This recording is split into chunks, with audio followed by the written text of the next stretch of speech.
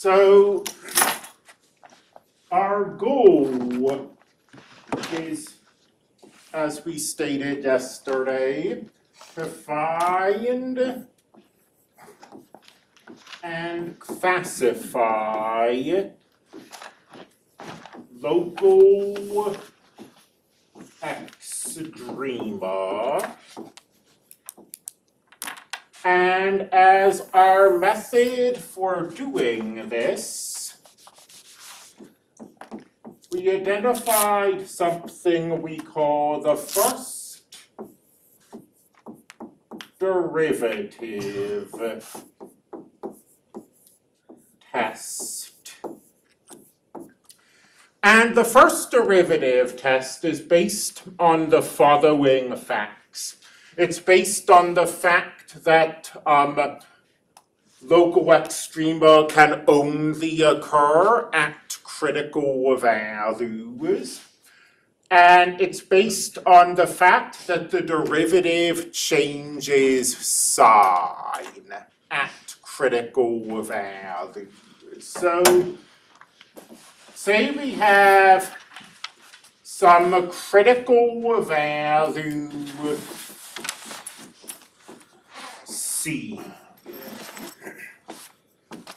And at C, the derivative f prime goes from positive to negative. Then C is a local max. And you can avoid some memorization if you just try to think this through. Remember that when the derivative is positive, the function is increasing. When the derivative is negative, the function is decreasing. So if the function stops increasing and starts decreasing, then just looking at the graph, what we have is indeed a maximum, at least a local maximum.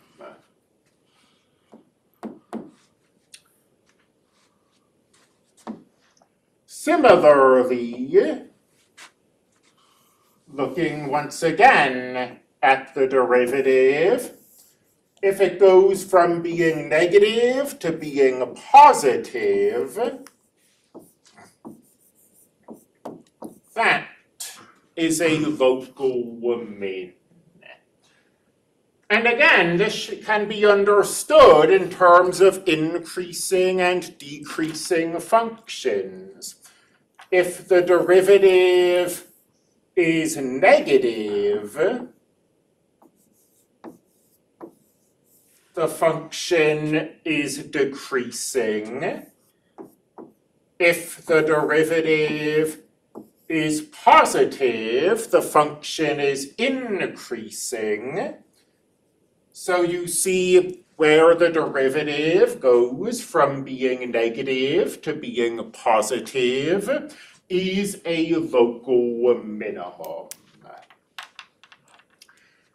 And then if the derivative does not change sign, we have no extremum.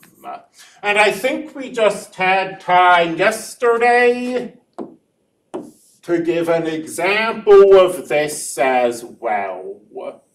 The classic example is x cubed. This has a critical value where the derivative is 0. But this critical value clearly isn't a maximum or a minimum. And that's represented by the fact that the derivative is positive to the left of the critical value. You see the function is increasing, it's going up. And The derivative is increasing to the right of the critical value. It's still increasing, still going up. This critical value represents kind of a speed bump. You see that at the critical value or near the critical value, the function is increasing slowly compared to here, let's say. But it does keep increasing, and there's no maximum and no minimum here. And I just about had time yesterday to mention the phrase sign chart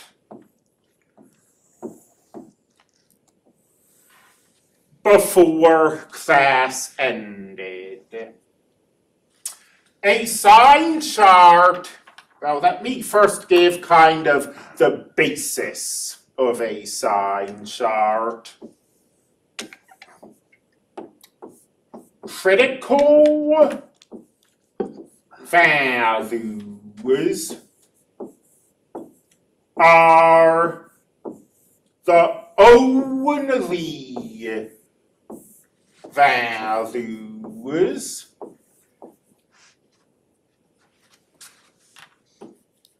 where a function, let me rephrase that, where a derivative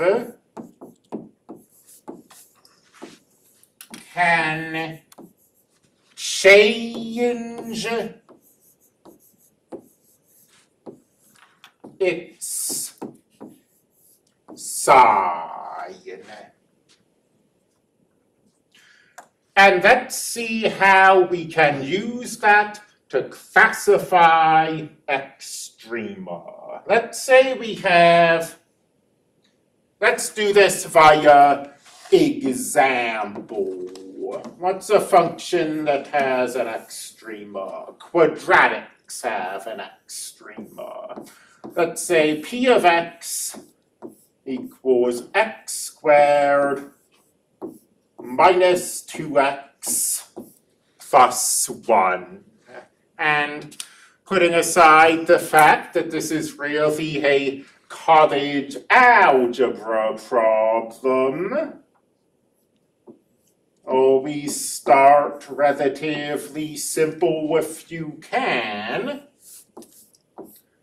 Let's find and classify the vertex. And the vertex is an absolute extremum.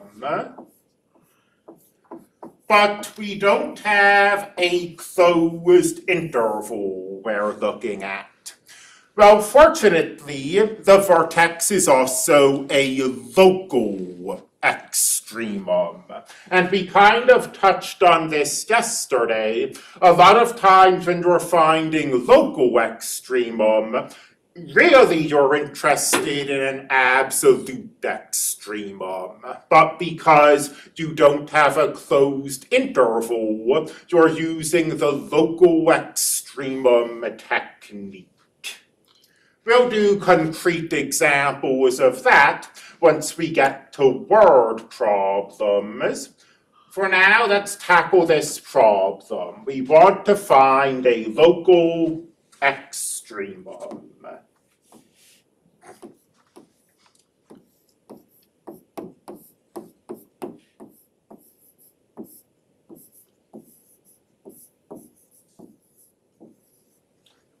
Well, we know that local extremum can only occur at critical values.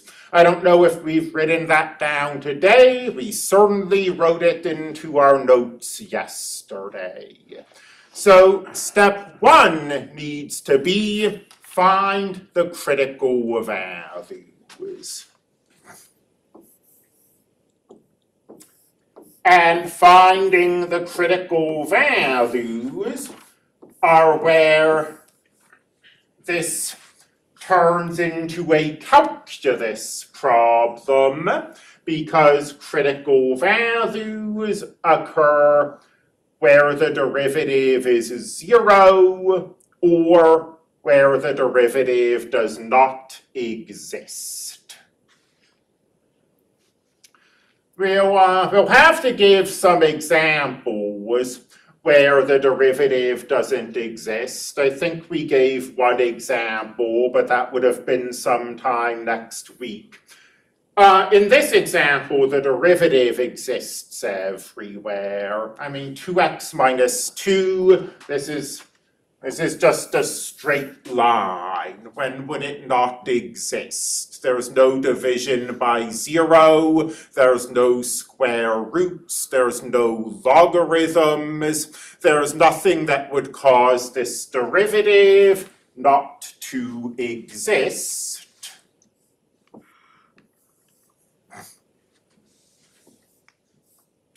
So the only way a critical value can occur is if that linear expression is equal to 0, and I mean, we all have our algebra prerequisite, but maybe it was a long time ago. There's no harm in showing the steps anyway. Add 2 to both sides. Divide 2 into both sides. X equals 1. So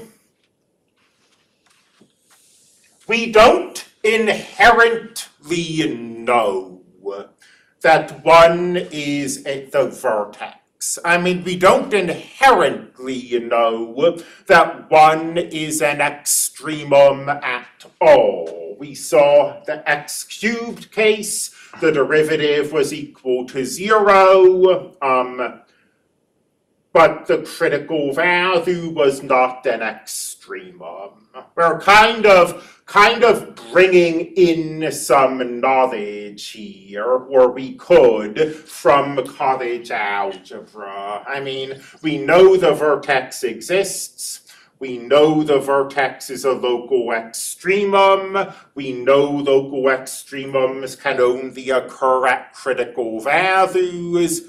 So this critical value has to represent the vertex, because the vertex is a critical value, and this is the only critical value.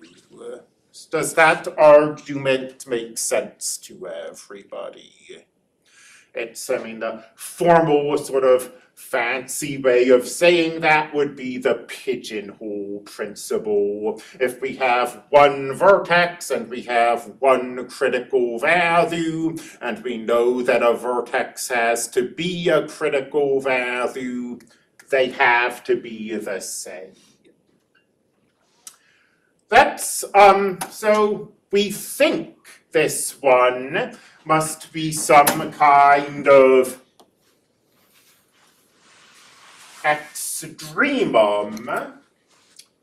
Let's classify this, and we'll try to forget our college algebra here if they're thinking, oh, this is a minimum because the number in front of x squared is positive. Well, you're right, but that's not really what we're doing in this class. We're trying to introduce the first derivative test.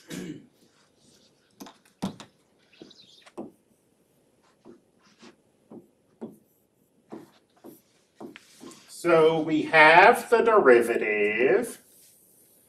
I'm going to draw a number line.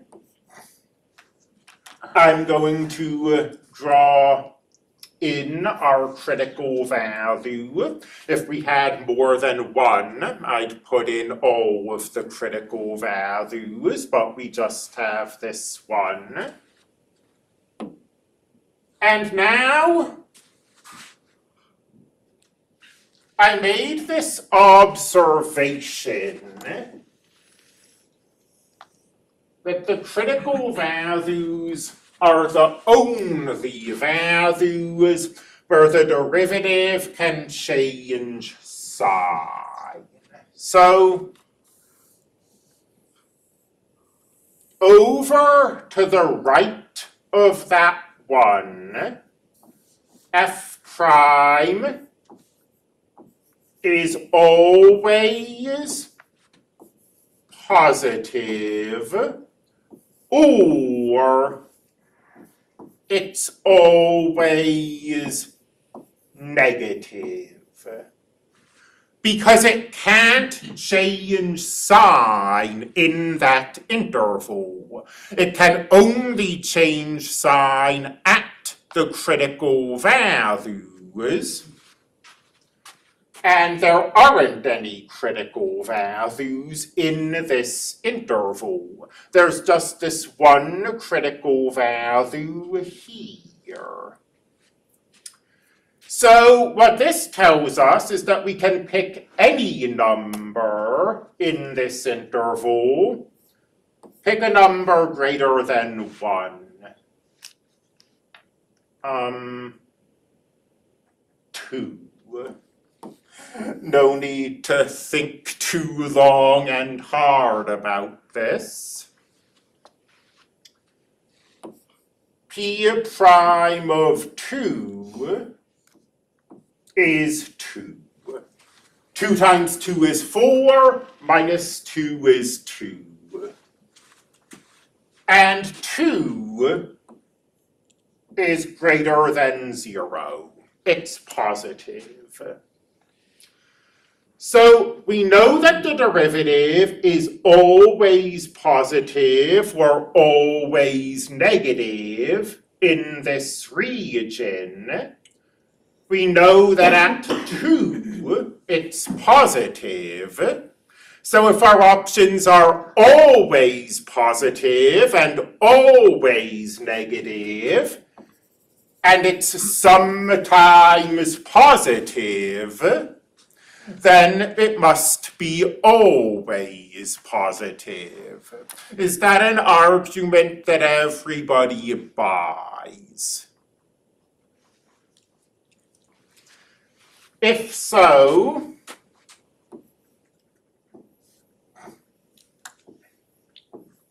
we can repeat that argument. To the left of the critical value, the derivative is either always positive or always negative. Again, because the derivative can only change sign at the critical value, and the only critical value we have got is here. There are no critical values over here in the left region. So pick a number, any number, to the left of 1. 0. 0. Thank you. X equals 0. P prime of 0. Well, 2 times 0 is 0, minus 2 is 2. And negative 2 is negative. So because it's always positive or always negative, and it's sometimes negative, it's always negative. And what do we see then at 1? We see the derivative going from being negative to being positive. And we find our first derivative test. If the derivative is going from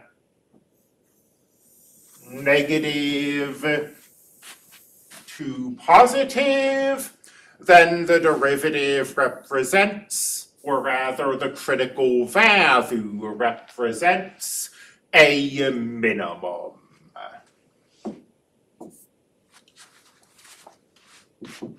So going back here and finishing this out,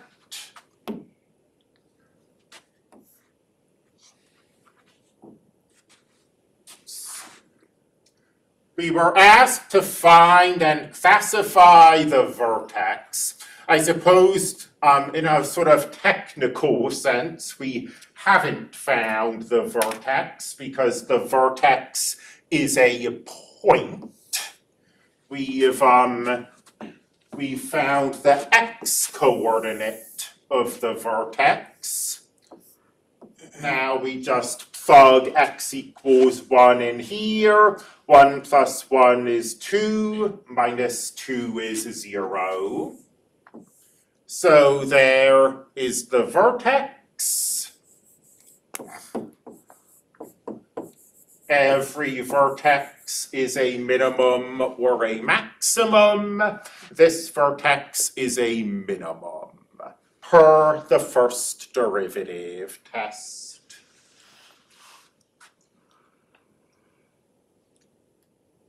And that's all the first derivative test is. I mean, you could give more complicated questions. That complication is just going to come from there being more than one critical value, or there being difficult to work with derivatives. Maybe setting the derivative equal to 0 gives you some kind of ugly number or ugly algebraic process.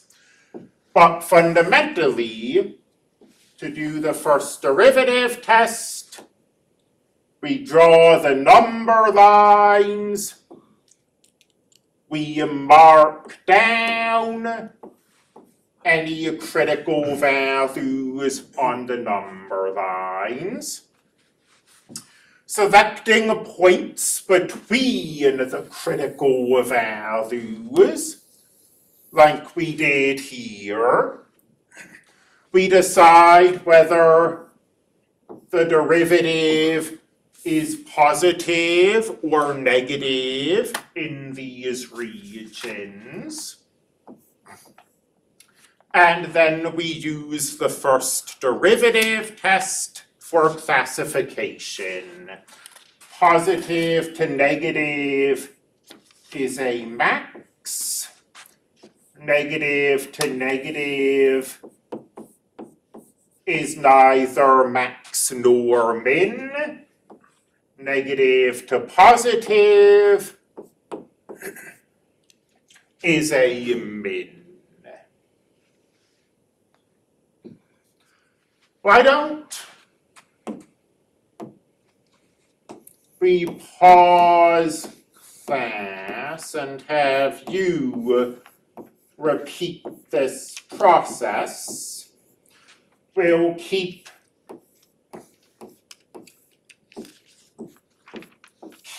the algebra pretty light. So we'll give you a quadratic once again. And we'll just have you find and classify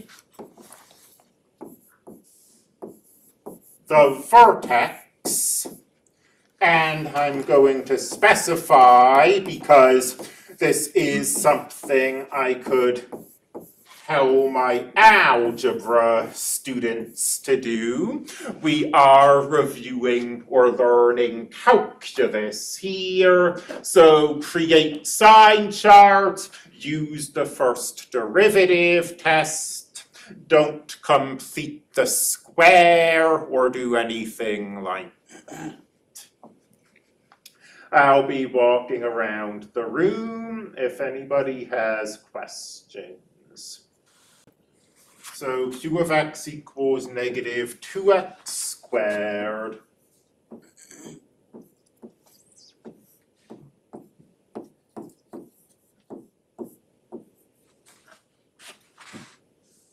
Plus x minus 1.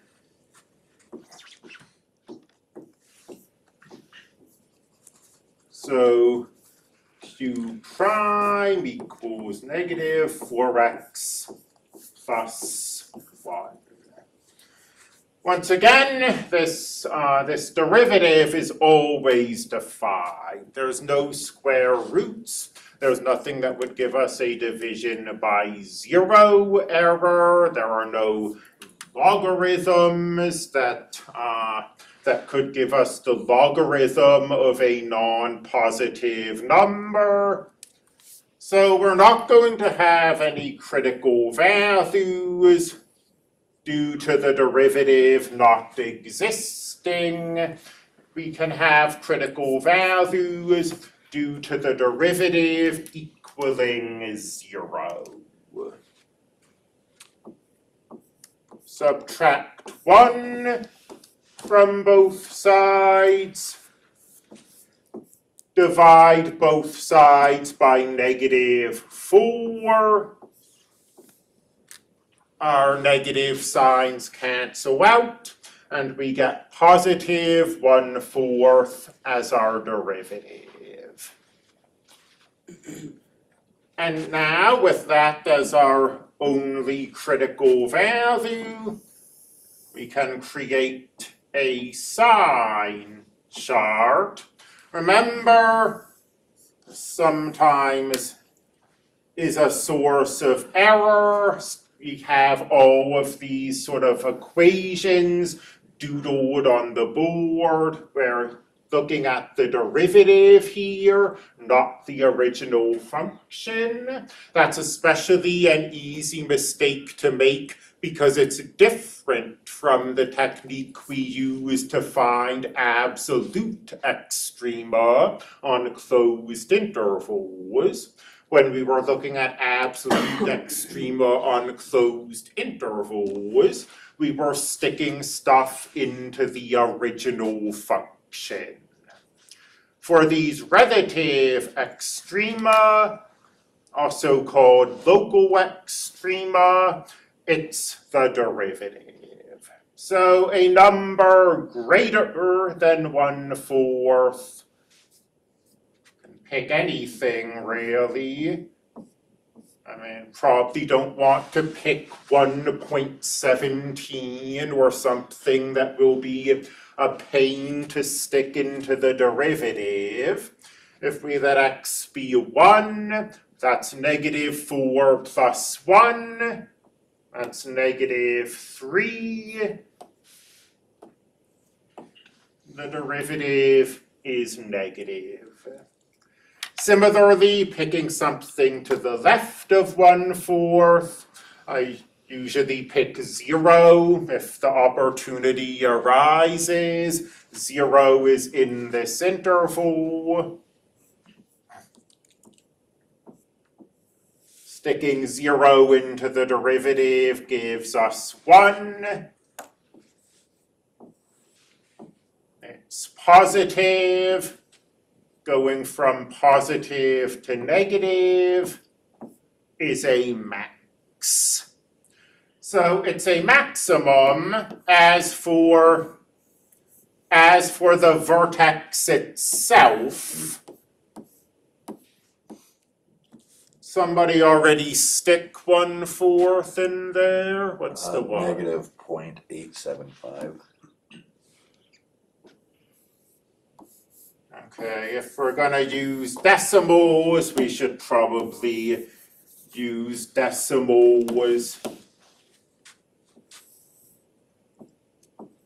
in both the x and the y coordinate. So let's write that as 0.25, comma, negative 0.875.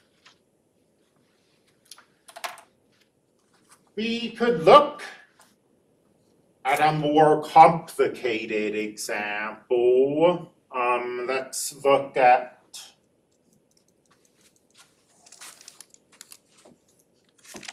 I'm going to come up with this example off the top of my head, so hopefully I don't end up with something so complicated we can't actually do it. But it's been a while since we've done anything with the logarithms, so at the very least, let's remind ourselves of this derivative. Let's look for any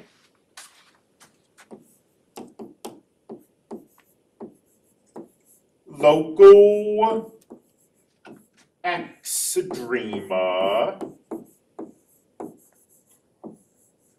As part of that, we'll classify any local extrema. Note that we're on an interval here, but we're not on a closed interval, and we're looking for local extrema, not absolute extrema. So this isn't really going to change anything. The reason we're on an interval is that we can only take the natural log of a positive number. So, I mean, x plus ln x, if I pull the graph up, will kind of give away the answer, but oh well. Let's see, Firefox, share it, Nesmos.com, x plus ln x. And we see that it's strictly positive. It also looks like it might not have any absolute or local extrema, but we can investigate that using the tools of calculus.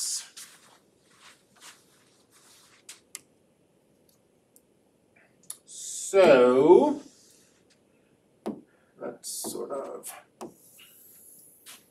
worden that off. F prime equals 1 plus 1 divided by x. So, I don't know if I've said this explicitly. Critical values can only occur where the original function was defined. So 0 is not a critical value here. 0 does make the derivative undefined, but it also makes the original function undefined. So we don't need to mess around with that.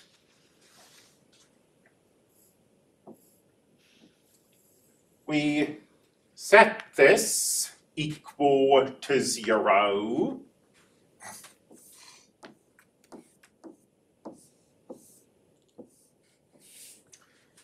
And if we multiply both sides by x, okay, our critical value is at -1, but once again, -1 just makes the function undefined. This is why I took the opportunity to explicitly mention that we are working with the positive numbers here. So there are no critical values. Hence, there are no local extrema. Another kind of thing we could look at, the only examples we've done have had just one critical value. Now we've done an example with no critical values. We should probably do an example with multiple critical values. Good old cubic polynomial might give us what we're looking for. F of x equals x cubed minus 3x squared. Let's find and classify local extrema, or plural local extrema, because I think there's going to be more than one of them.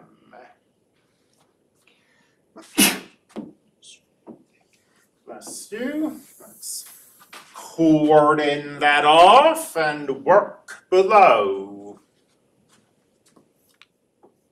F prime equals 3x squared minus 6x.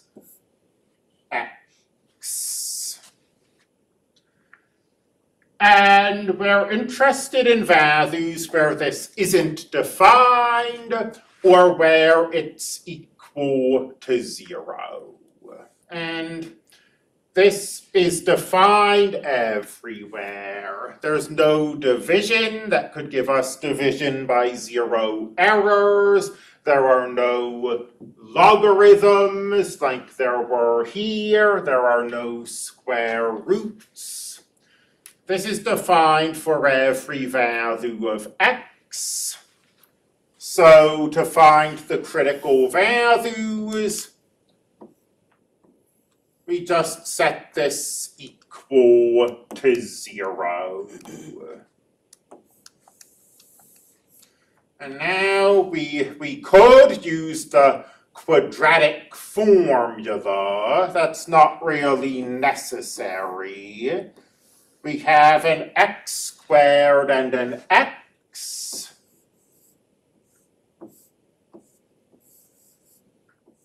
So we can factor this quadratic. No fuss, no muss.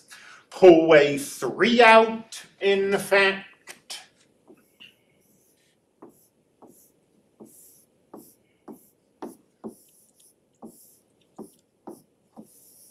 And we get 2 solutions. I'm hoping that your algebra prerequisites cover this, but we're using the zero product property here. If we're multiplying things together and getting 0, then one of the things we're multiplying is 0. So either 3 equals 0, but that can never happen, or x equals 0, or x minus 2 equals 0, which gives us 2 as a solution. So 0 and 2, we have 2 critical values now.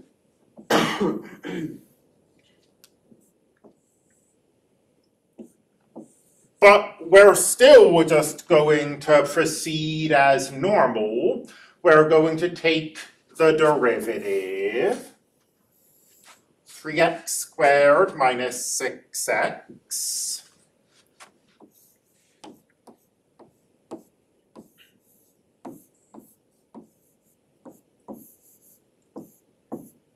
And we're going to fill in where this sign chart is positive and where it's negative.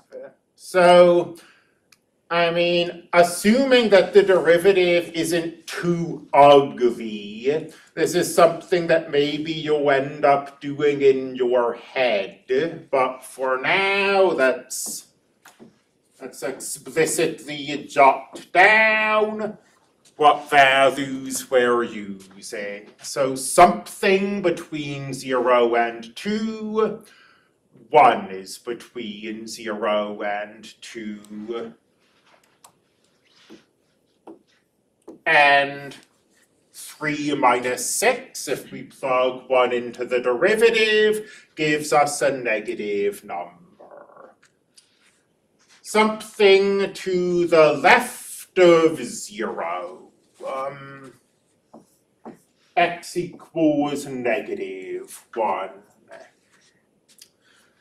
Be a little careful with this one.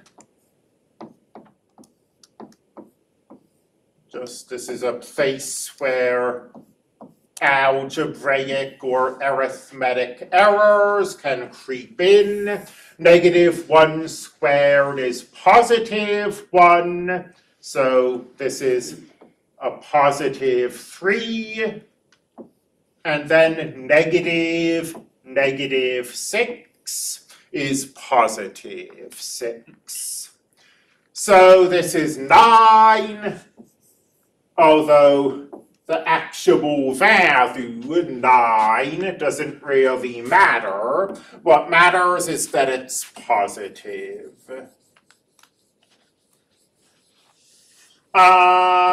Pick something to the right of 2. It doesn't matter what specifically. 10. I'm just picking 10 because it's easy for me to do in my head. 300 minus 60 is 240. That's positive, but any number greater than 2 would have done. So x equals 0 represents a local max all the way back to here. If we're going from positive to negative, that's a local max according to the first derivative test. And the first derivative test says that negative to positive is a local min. So we go from negative to positive at 2, and 2 is therefore a local minimum. And if we went ahead and took a look at the graph, x cubed minus 3x squared,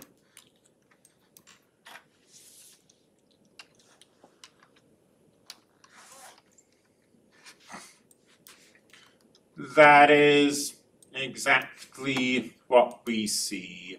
A local maximum at 0, a local minimum at 2. So that's the idea behind the first derivative test, along with several examples. I might or might not do a few more examples tomorrow. I have to remind myself what sections I've opened and what I'm planning to cover this week. We could do a few more complicated examples, or we could move on to the next section. I will know by tomorrow. Thank you for braving the cold to be here. I'll have to post an announcement reminding your classmates that they are supposed to show up. and I will see you tomorrow as well.